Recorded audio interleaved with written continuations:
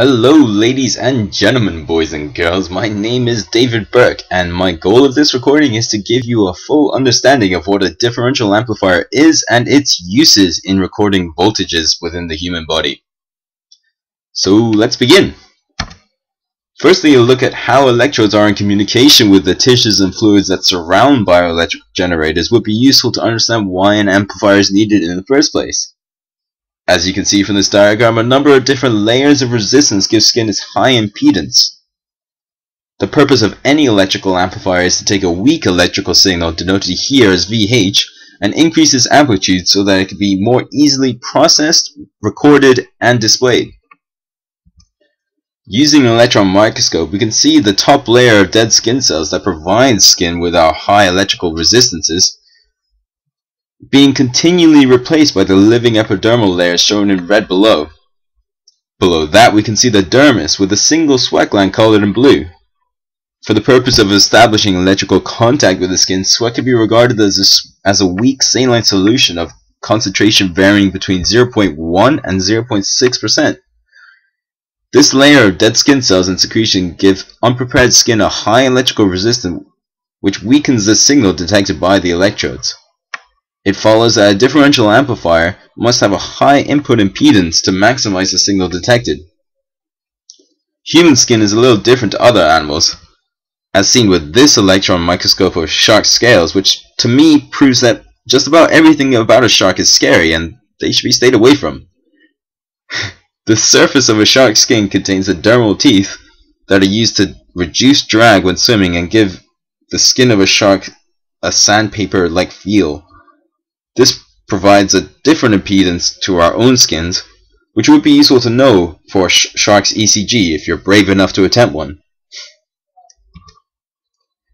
Another more important issue with placing electrodes on the skin surface are the high levels of noise recorded, which can wholly distort a signal of interest.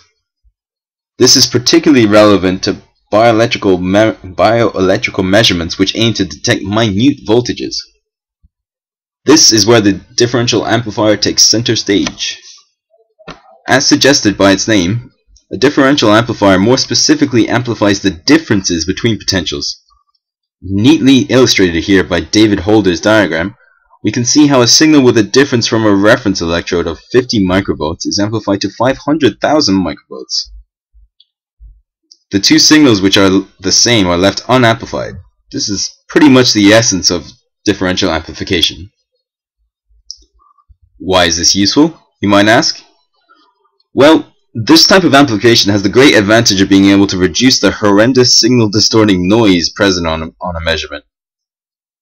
By having a reference electrode with identical noise, subtracting the signals produced from each other gives an accurate picture of the signal of interest, which is subsequently amplified to become more visible.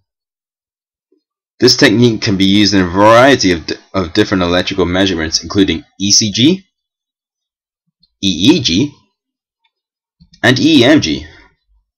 That's my bicep, by the way. So how does it do this? Well, we can quantify the amount of noise rejected from a signal through the differential amplifier's common mode rejection. In an ideal case, the situation is rather simple. You have two input voltages, V plus and V minus, and you take the difference and amplify it by the differential gain, shown here as AD. This gives you the voltage difference amplified and ready to be used. In reality, however, an addition to this equation is necessary. The ideal model predicts that the common mode gain, denoted here as ACM, has zero effect. In reality, this is not easily attainable. To account for the common mode gain, the average of the input voltages is amplified by ACM. ACM is typically much lower than the differential gain of AD, and comparing these values gives rise to what we term as the common mode rejection ratio, or CMRR for short. CMRR is the ratio between differential gain and common mode gain, and it is a measure of a differential amplifier's ability to reject noise. Typical ratio values are usually higher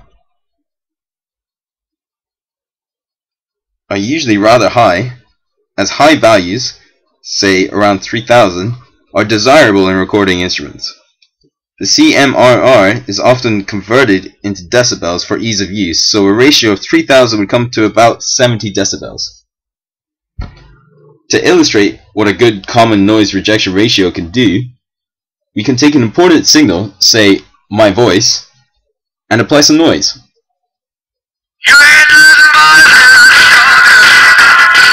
I'm pretty sure you're having trouble hearing me.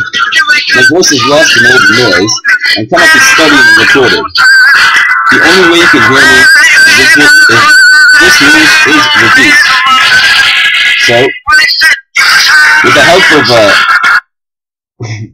with the help of a reference signal, which in this case would also be playing Elvis, a high CMRR can be established to reduce noise and make an important signal clearer.